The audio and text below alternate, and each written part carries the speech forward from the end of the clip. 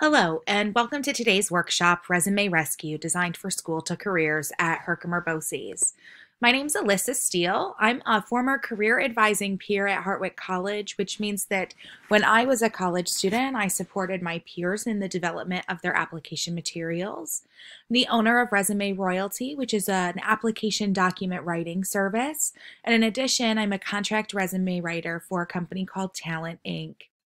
My goal today is to provide you with the resources that you need to confidently submit your resume. We can talk about other application materials at a later date and time, but really what I'm hopeful that you get out of this is an idea of how to create a resume that is engaging, that provides all the content that your potential future employers need to determine if they'd like to hire you, and then to provide you with the skills to be able to craft your own resume. So I always like to start with a list, the top 10 employability skills as defined by Forbes. So when employers are surveyed each year, they identify these are the things that I'm looking for in a future employee. And these are the things that your resume needs to demonstrate you have the ability to do.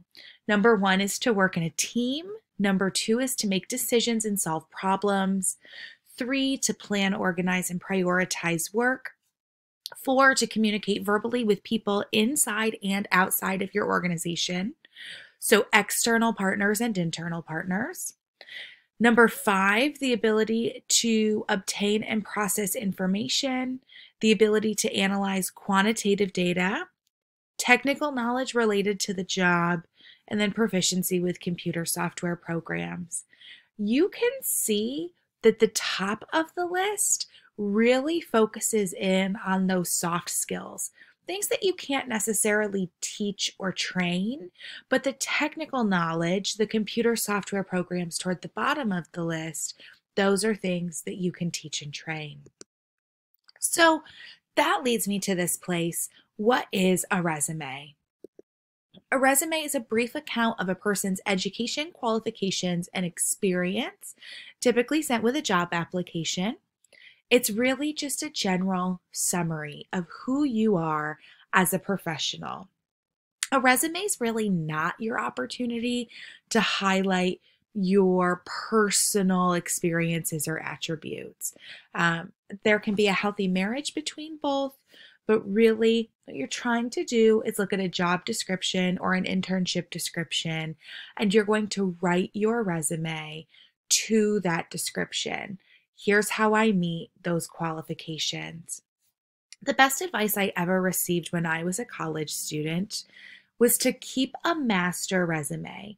What that means is that every time I had a new experience, and I still do this, and I've had this document for over 10 years, what I do is I go into the document and I update if I received an award, or if I have a new job, or if I completed a new training. So for example, my master resume now includes a training that I completed several years ago as a Safe Zone Train the Trainer. So I'm a certified Safe Zone educator. It includes an award I received last fall from the State University of New York Chief Student Affairs Officers Group.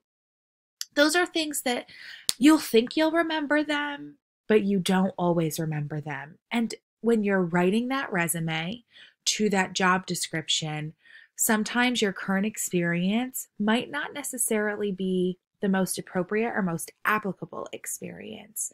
So you want to be able to, you want to be able to reference those prior experiences and help refresh your memory. So what a resume is doing is it's helping an employer decide if they want to interview you or not. It's your foot in the door. So here are a couple of resumes, and I'm wondering, as you're taking a look at them, would you interview them or would you not interview them? The average hiring manager takes 5 to 7 seconds to review your resume. During that time, they're trying to determine your name, your current title and company and your start and end dates, your prior work history, and your education. 76% of resumes are discarded because of an unprofessional email address. I will use the example of an email address that I had when I was in high school, blondebella18@aim.com. And I'm sure that none of you know what AIM is, but it was AOL Instant Messenger, and that was my AIM screen name, and it came with an email as well. When I got into my junior and senior years, I started to apply to colleges. I changed my email address. I got a free Gmail email address, and it was lissabnapolitano@gmail.com. A little bit more professional. I currently use abnsteele@gmail.com, which now includes my married name.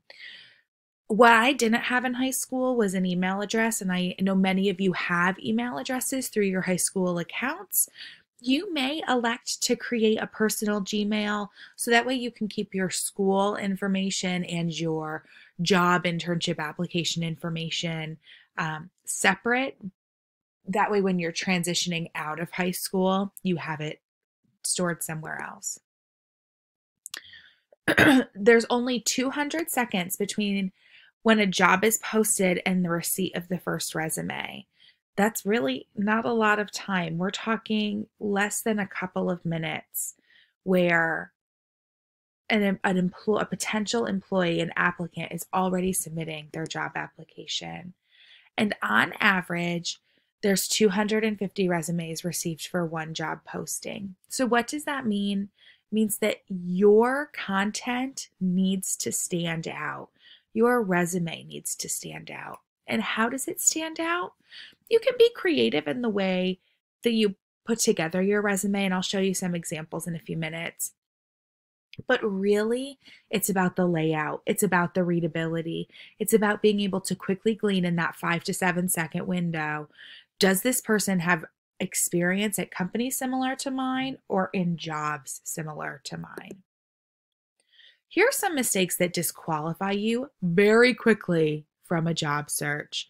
Typos, lies. So saying that you were, with a company for an extended period of time and you really weren't, or changing your title to better fit the job description.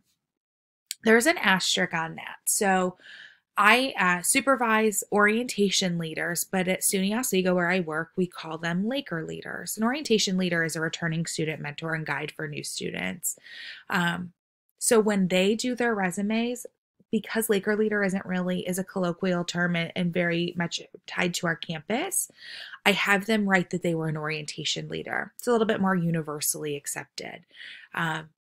When my first job out of grad school was as the Innovative or Student and Research Partners Innovative Programs and Activities Coordinator.